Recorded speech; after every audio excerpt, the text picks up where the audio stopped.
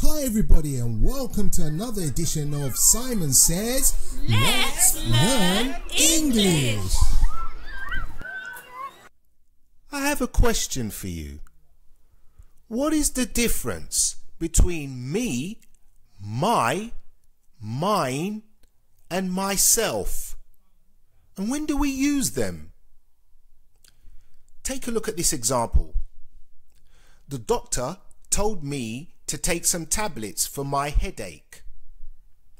In this example, me is an object pronoun.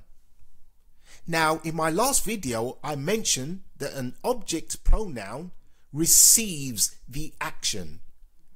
So in this case, the word me is the object of the verb told.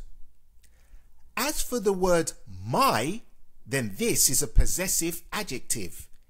It's possessive because I'm the one that has the headache. It's also an adjective because it describes a noun, and in this case, that noun is the word headache. Look at the next example. This book is mine. Now here, I've used the word mine to show possession, to show that this book belongs to me and no one else.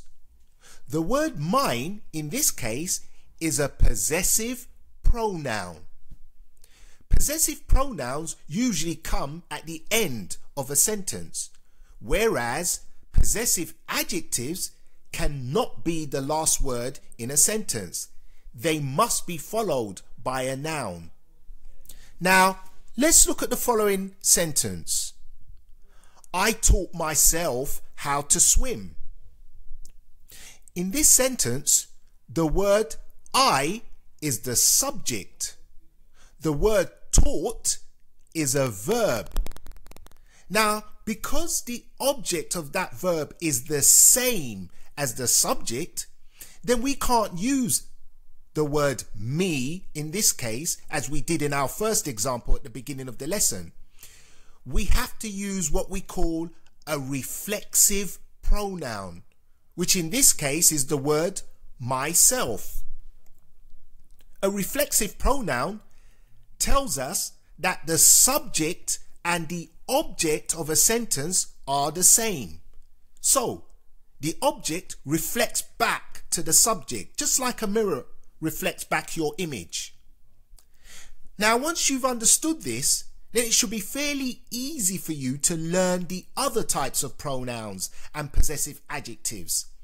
For example, him, his, and himself. Look at these sentences. The doctor told him to take some tablets for his headache.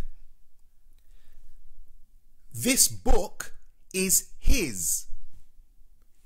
He taught himself how to swim.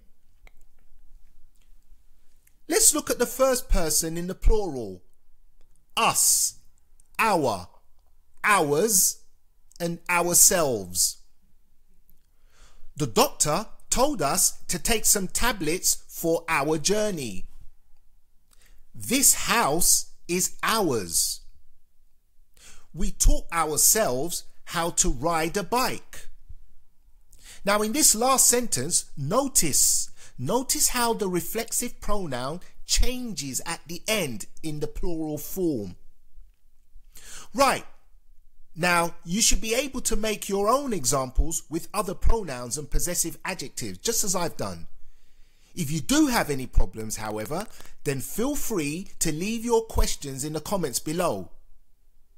Thanks for watching. And stay tuned and don't forget to subscribe for more lessons from Simon Says Let's Learn English.